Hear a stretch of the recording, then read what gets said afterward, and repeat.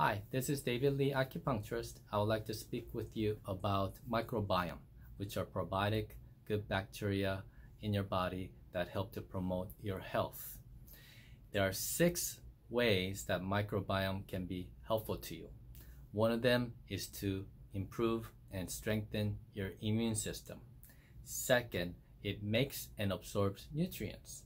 Third, it promotes healthier organs, glands, and circulatory system. 4, it helps you to lose weight and be slim. 5, it prevents and treats diseases. 6, it improves mood and stabilizes emotion.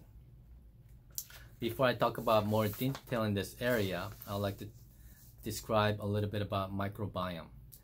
There are 100 trillion bacteria in your body, and they are beneficial bacteria to you.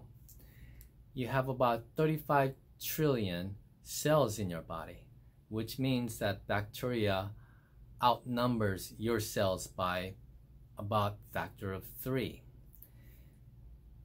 And there are about 1,000 species of these bacteria. 99% of genetic material is bacterial. Not, well, human DNA material is 1%.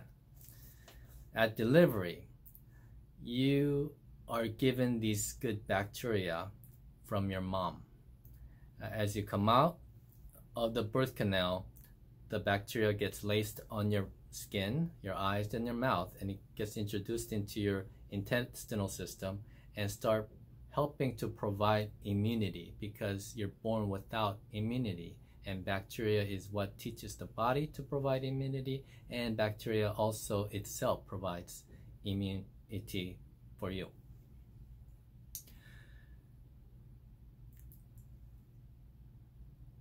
Now, with this coronavirus situation, we could have the nature help you to help itself. It's because the viral infection, whether it's common influenza or coronavirus, it seems to be selective. It selects on those people who are immunocompromised, or those who have underlying condition, or those who are elderly, indicating that the function in general is not as good as younger people. So with nature, you could help promote healthy body and healthy immune system, so that your body has higher ability to fight off infections. All right, number 1, I mentioned that the microbiome strengthens the immune system. 70% of immune response is in the gut, such as promoting production of antibodies and immune cells. The probiotics, which are good bacteria, protect from pathogenic bacteria and parasites. It increases the increase of good bacteria, means they are not only competing against the bad bacteria, but they also act against the bacteria themselves. Number 2, microbiome makes and absorbs nutrients. They make vitamins, certain vitamins and amino acids such as vitamin B and vitamin K.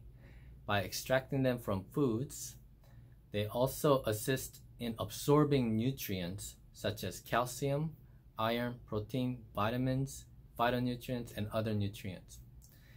Furthermore, they help to digest fiber. So when you eat whole foods, fibrous foods, the good bacteria breaks those fiber down into smaller fatty molecules, which are beneficial for your muscles and your nerves to work. And they also, these short chain fatty acids, they also help to prevent cancer and prevent irritable bowel disease. Now 3, microbiome, it promotes healthier organs, glands, and circulatory system, mainly indirectly. It improves the function of the spleen, liver, thymus, stomach, kidney, blood vessels, and intestines. In the mouth, it reduces plaque and oral cavities, on the skin, it fights against the bad bacteria so that your skin is in a protective shield. Number 4, good bacteria probiotics helps you to be slim, helps you to lose weight because it makes you feel fuller for a longer period of time, and it prevents absorption of fat. 5, microbiome prevents and treats diseases. It actively prevents and fights chronic diseases such as infection, high cholesterol, cardiovascular disease, allergy, eczema, and irritable bowel syndrome. 6, microbiome improves mood and stabilizes emotion. Healthy microbiome, it improves your mood and your memory. Physically healthy also means you have a better emotion. Your gut has a lot of nerves that connect to your brain. So when your gut is doing better, your brain calms down. Or it could be the opposite. When you're stressed out in your brain, it could affect the digestion ability of your gut. So this microbiome is very helpful in multiple ways. So rather than just what does this microbiome do as one thing, you want something to be helpful to you in multiple ways. And understanding about microbiome is something newer now, and people are accepting that as health promoting, and you should be also on that too. As a Korean, we have 80 variety of probiotics or fermented foods, and that's how we help to improve our gut and also provide protein in the past when protein was very difficult to get. So you could get microbiome, good bacteria, from several food sources, and they're pretty much fermented foods such as cultured coconut milk or kefir or yogurt. I don't recommend you having too much dairy, but they're definitely a good source if you're gonna have some. Kimchi is another one. Kimchi is Korean spicy cabbage fermented, and the lesser, not spicy version would be sauerkraut, which are fermented cabbages. And there's also fermented soy, such as tempeh, T-E-M-P-E, and those are in Japan a staple as a breakfast. So they eat it raw along with others together, so it becomes a comprehensive meal.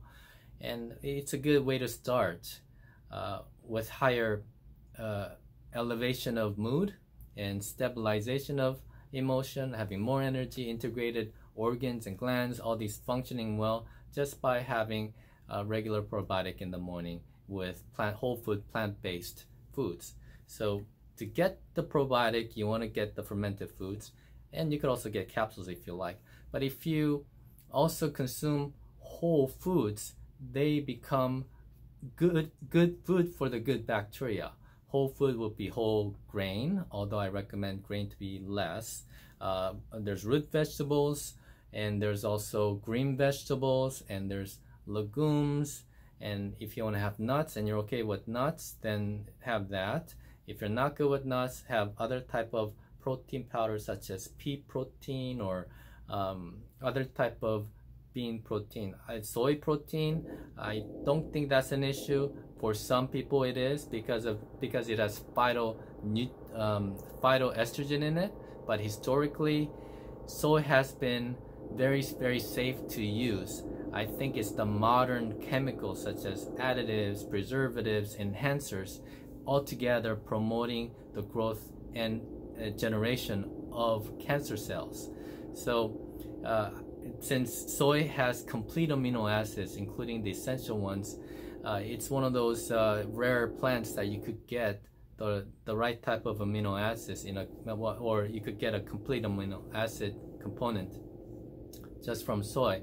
So don't be so hesitant about consuming soy. Perhaps it's good at a smaller, moderate amount, but you don't want to have soy milk. You want to have processed soy because Processed soy gets rid of lectin, and also processed soy breaks it down further so it's easier on your stomach to digest. So don't worry about losing the nutrients. What you want to worry about is processing foods well enough that your system can digest them properly, and it's also good for your microbiome. And lastly, I do recommend Asian medicine to promote microbiome in your system, and that's acupuncture, body type food ingredients, and also Asian herbs. They're very helpful, and that's why nature medicine as a whole can make you stronger, healthier, and when you do catch or have a disease, you can recuperate from them much more quickly. With this information, I wish you to be more empowered. I'll see you next time.